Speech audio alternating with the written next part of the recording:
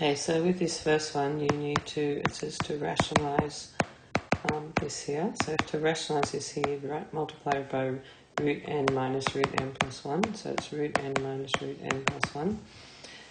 And then so on the top you get root n minus root n plus 1. On the bottom, this is the difference of two squares. So it's root n squared minus root n plus 1 squared. So it's root n minus root n plus 1 over n minus n plus 1, which is root n minus root n plus 1 over n minus n minus 1. So that means that you're going to get root n minus root n plus 1 over minus 1. So if you change the sign on the top, that's root minus root n plus root n plus 1. So it's just root n plus 1 minus root n. So this is going to follow, this here will follow the pattern of what that is there. Now we know 1 root n plus root n plus 1 equals root n plus 1 minus root n. So if you look at this one here, and that there is, that will be equal to, if we use this here, n is equal to 1.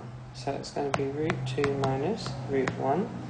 The second one will be equal to plus, and will be, for the second one, n is equal to 2.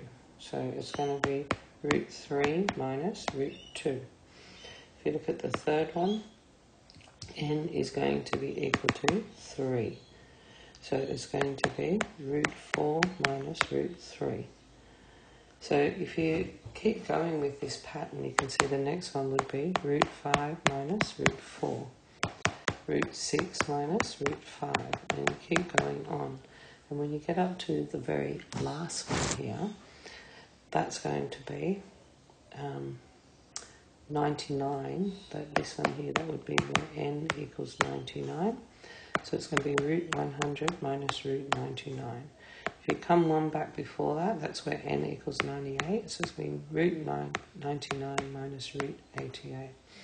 So as you see here, things cancel. So the root 99 will cancel. That should be 98. 98 will cancel with the one before.